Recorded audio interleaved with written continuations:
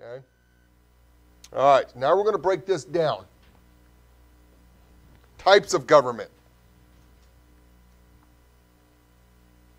The type of government people have is determined by the choices that they have made when they established it. And people who are ignorant of the principles of liberty will always be governed by tyrants and despots.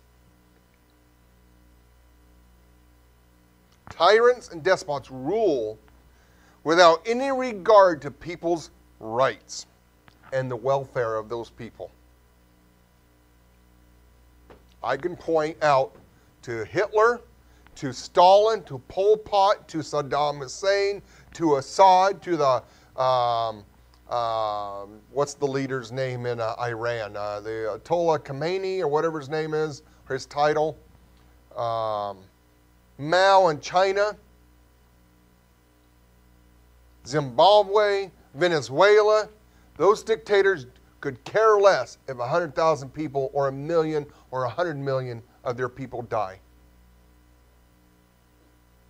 Santa Anna in Mexico, the dictator in Mexico that went to war against Texas, Texas Providence of Mexico at the time that we now know as Texas,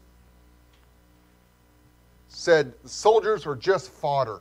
They're like chickens. Who cares if they die? Pretty typical of dictators.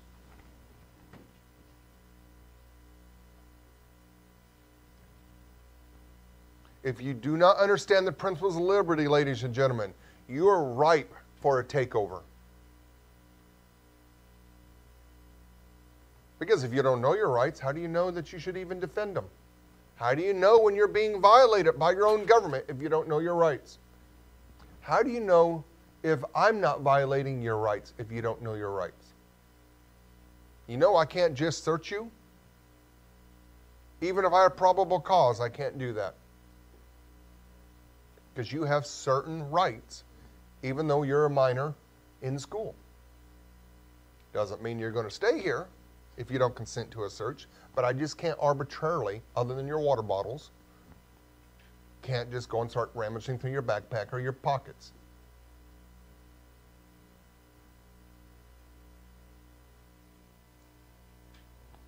What do you think that star means?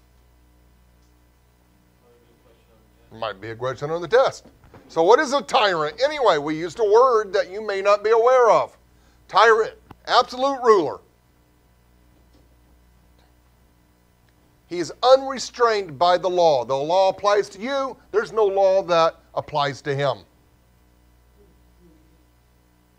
He rules with excessive, absolute authority.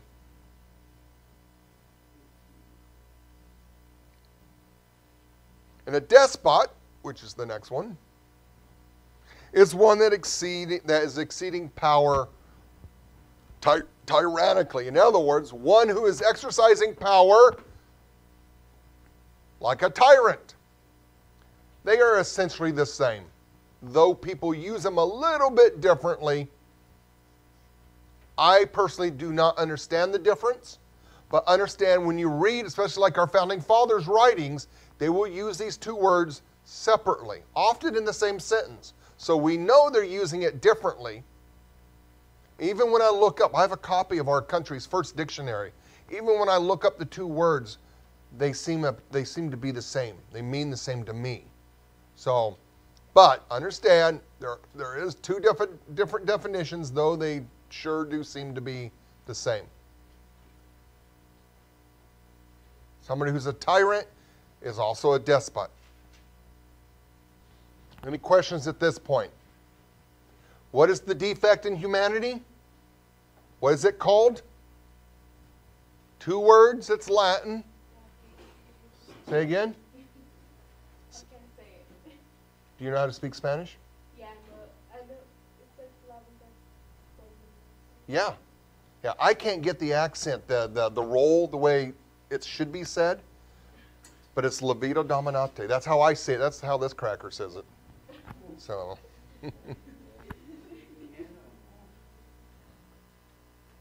all right. Something you need to understand.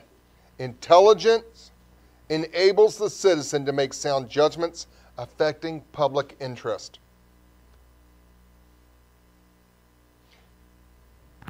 Our schools understood that in the 1800s, before John Dewey took over and some other progressives. In the 1800s, I actually have an 1876 civil government textbook. That's what they called American government at that time. There are questions in there that college students could not answer. It's actually an incredible textbook. One of the things it mentions in there, that it taught high school students that ignorant voters were more dangerous than an invading army. Ignorant voters were more dangerous than an invading army.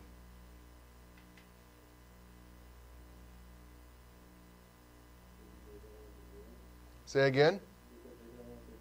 That's right. We have so much freedom in our form of government, which is called a constitutional republic, that if we vote without reason and logic, but with feelings, we will run ourselves in the ground. Benjamin Franklin walked out after the Constitution was signed, well, developed, it wasn't ratified yet, and he was asked, Dr. Franklin, when he walked out of that building, what kind of government have you given us? And he responded back, Madam, a republic if you can keep it. They weren't sure it was going to be successful because it relied on the intelligence of the people when they vote on who they were voting for. And then those representatives having the intelligence to make the right decisions when it's time for them to make the laws. An ignorant voter was more dangerous than an invading army. All right. We are going to discuss, we won't finish it today, we are going to discuss, though, 6 principal forms of government. You will need to know all 6 if you don't remember your pretest. We're going to address 6 principal forms of government. Now, I could have made a list of 10, I could have made a list of 8, 12, but everything boils down into these 6, and then we're going to boil it down into 2. These are the 6 most common that you're going to hear. Then every other form comes out of these.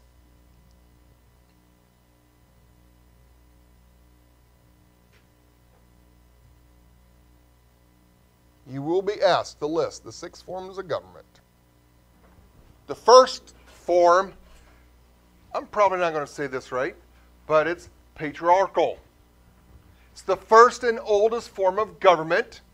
And this is where it is the father that's leading or governing the home.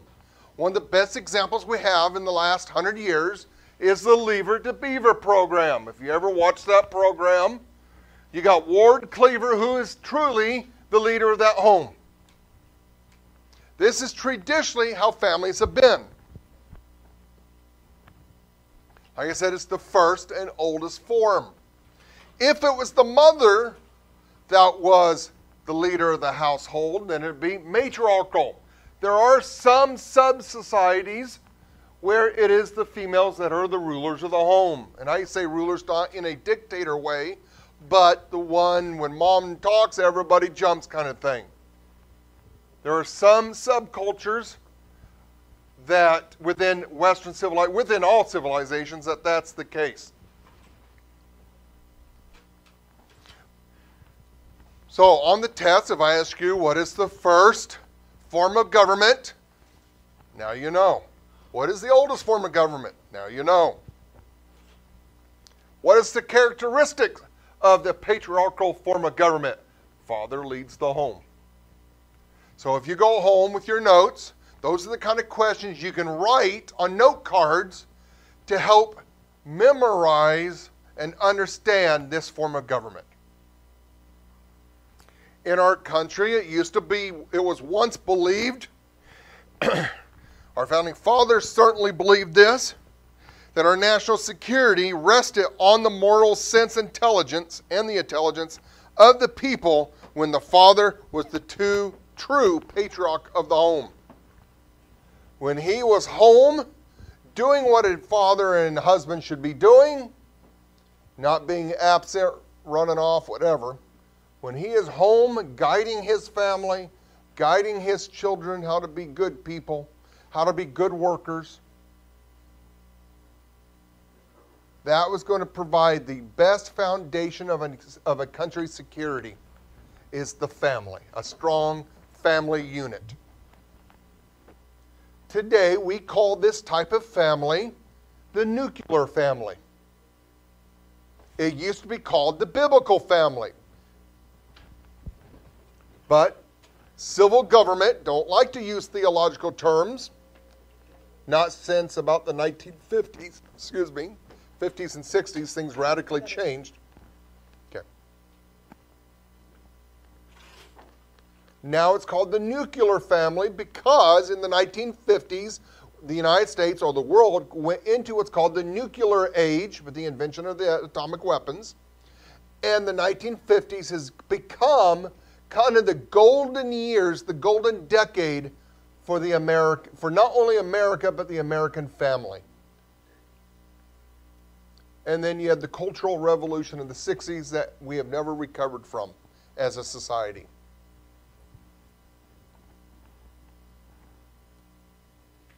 The second form is theocratic. There's a root word in this up here, theo. What does theo mean? Anybody have good, strong vocabulary skills? Theo is God. God-centered. There's only been one theocratic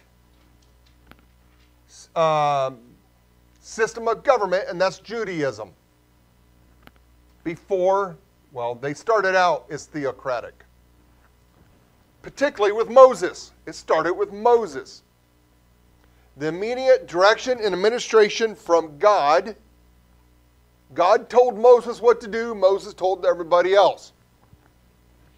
He got his first commands from the Ten Commandments that if you read the Jewish history books, in Exodus, God wrote the Ten Commandments on 2 stones with his very finger. Now, I'm not saying you have to believe that, but under the Jewish custom, under their Jewish history, that's what happened, and that established the theocratic rule over the Jews, or at that time they were called Hebrews. Hebrews were ruled under this system for 1,500 years. And they changed to a monarchy with King Saul. And they had a king until after King Harold died, which I believe King Harold died, I think he died before Christ did. But if I ain't mistaken, he was the last king. If there was another king, he was such a weak king that it didn't matter. But and then, of course, about 30 years later, year 79 AD, the Romans destroyed Jerusalem and sent the rest of the Jews all over the world. It's called the Great Disbursement. For 1,500 years, the Hebrew people operated under a theocratic rule.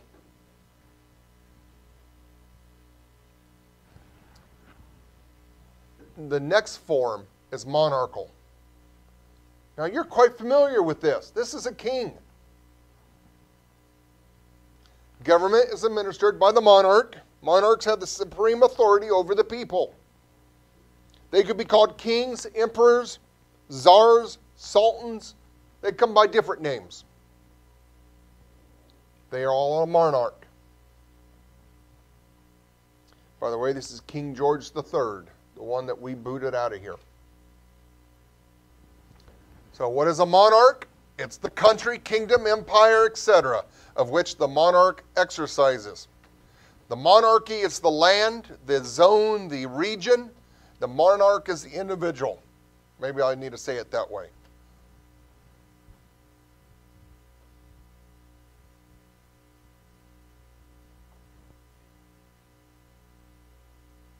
Do we still have this form of government today in the world?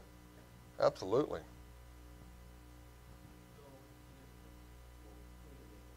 Yeah. But we're going to break England down even a little more precise. Yeah. Monarchs are divided into two power classes, absolute and limited. Remember I told you we're going to break down the Queen of England? We're going to break her down here. We have two power classes within a monarch, absolute and limited.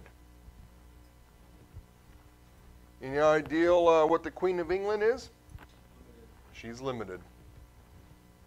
She's probably one of the most limited of all the kingdoms that we have now, of all the kingships and queenships. The absolute monarchy.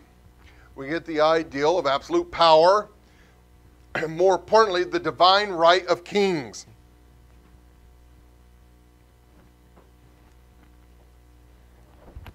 The divine right of kings, or is sometimes called the divine right, or God's mandate, is a political and theological doctrine of royal and political legitimacy. Wait a minute, I thought we were supposed to have separation of church and state. Not under this time period, not under this political ideal. This theory does not separate the two. They are actually intertwined so much that the king becomes absolute because God says so. It asserts the monarch is subject to no earthly authority, deriving the right to rule directly from the will of God. In China, they call that the mandate of heaven. If the emperor lost the mandate of heaven, there's typically a catastrophic event that occurs, like a major earthquake with 200,000 people dying at one time, or a mudslide or a flood where we're talking about thousands of people dying. That was a sign that the emperor had lost the mandate of heaven and he was going to be replaced. And lo and behold, coincidence being, or maybe divine providence, depends what your belief is, that emperor usually ends up dying within months. No different than Mao when he died in 1976. 100,000 people died in an earthquake. 6 months later, he was dead. This ideal began with in the Judeo-Christian world in the ancient Hebrew book of 1 Samuel. The prophet Samuel anoints Saul, and then David was king over Israel.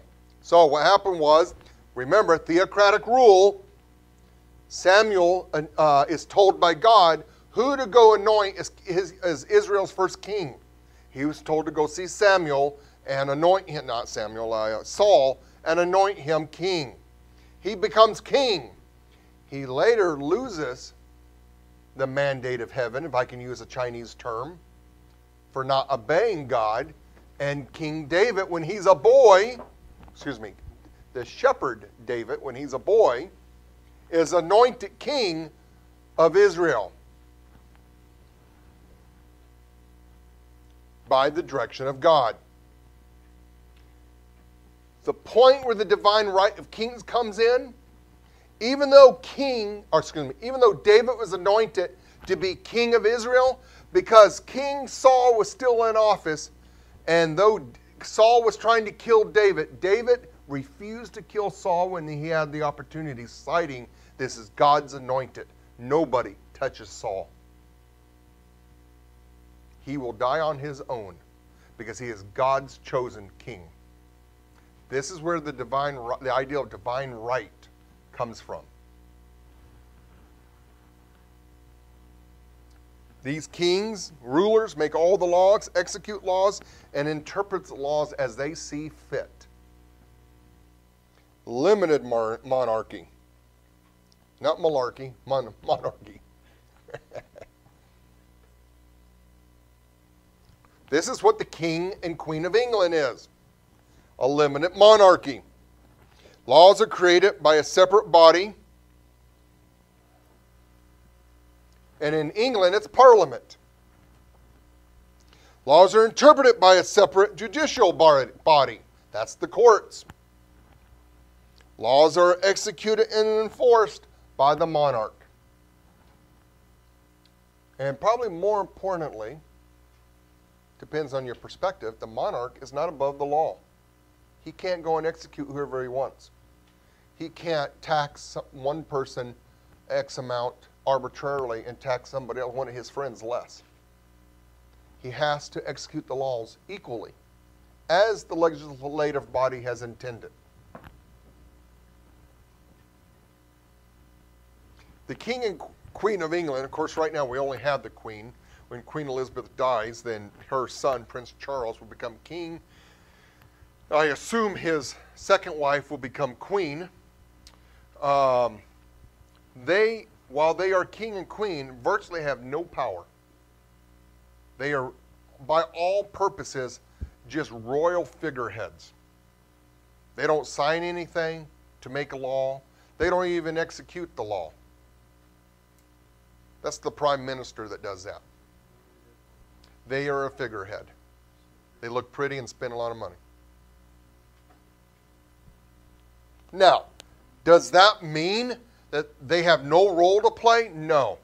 There's a lot of things that's discussed with the Queen. The Prime Minister has routine visits with the Queen. But the Queen really only has power because the people in Parliament allows her to. But it's not much. And there just really isn't much that she has any control over.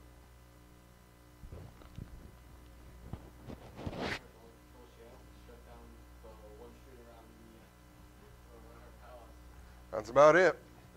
Yep.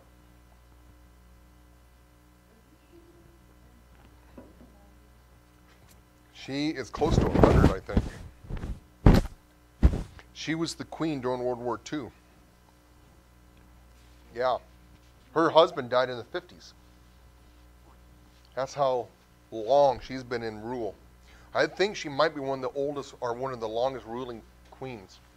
Or maybe even of all the monarchs. So it's possible that her son, Prince Philip, will die before her. He's got to be 70-something. And a lot of people would like to see him abdicate the throne and give it to his son. Not Harry, William. I think it's Prince William is his name. Kate and William. That was William.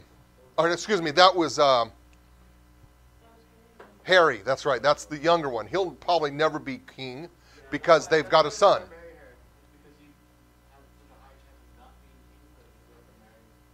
Yeah, somebody would have to take that whole family out before Harry ever becomes king. So, yep. So legitimate monarchs are restrained by a constitution, and those monarchs that are restrained by a constitution is called constitutional monarchies. All right, so let's take a look at the sovereign's title. The sovereign is the person like the monarch, or the king, queen, czar. They are the sovereign. They have full control. There's two basic classes, hereditary and elective. The sovereign's title in England is hereditary. In other words, you're never going to be king or queen unless you're born into it. Prince Philip will become king because he is the firstborn of that family, of Queen Elizabeth. William will be the king because he is the firstborn of Prince Philip. And if he does not survive long enough to be king, or he dies as king, then his firstborn will become king. You also could have an elective monarchy. How do you think this person gets into becoming a monarch? He's elected. That's right.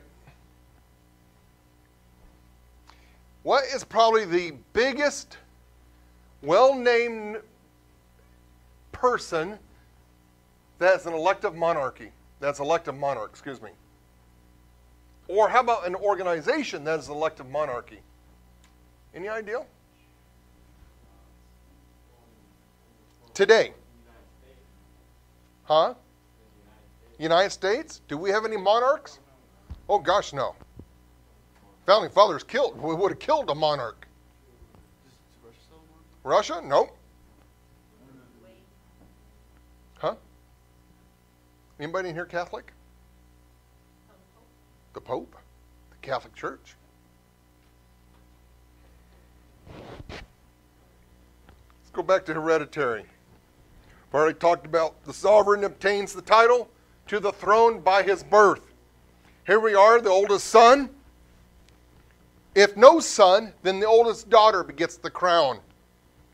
Edward VI of England was crowned at the age of 9. Here he is at 9, taking his first painting after becoming king. He had 2 older sisters. As you can imagine, ladies, if you have a younger brother, how would you like to have your younger brother dictating to you and you having to bow to him? They did. He's 9 years old, probably a brat. Spoiled one at that, maybe still wet in the bed. And now he is king. William I, this is what I have read. I'm not saying this to be fact. This is my understanding to be the truth, though. That William I, also known as William the Conqueror, invaded England in 1066, which I know in fact was true. He defeated the Anglo-Saxons at the Battle of Hastings, and William's descendant has sat on the British throne ever since.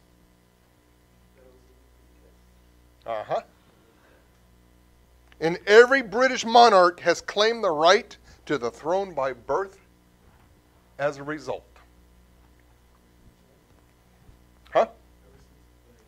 Ever since William I. Not this guy. This is Edward VI. William I was a Frenchman. He's from Normandy, the Kingdom of Normandy. Those of you who are in U.S. history with me will find that out today. Elective monarchy. As I said, they are elected to the throne by subjects or by the subjects they represent. Malaysia's supreme head of state is elected to a 5-year term. These are just some examples. The king is chosen by the Royal Council of the Throne from candidates of royal blood in Cambodia. And the Pope is elected by a conclave by the College of Cardinals in the Holy See. Typically, the Pope is one of the members of the college. As you can see, it's a pretty tight-knit group that they choose to rule.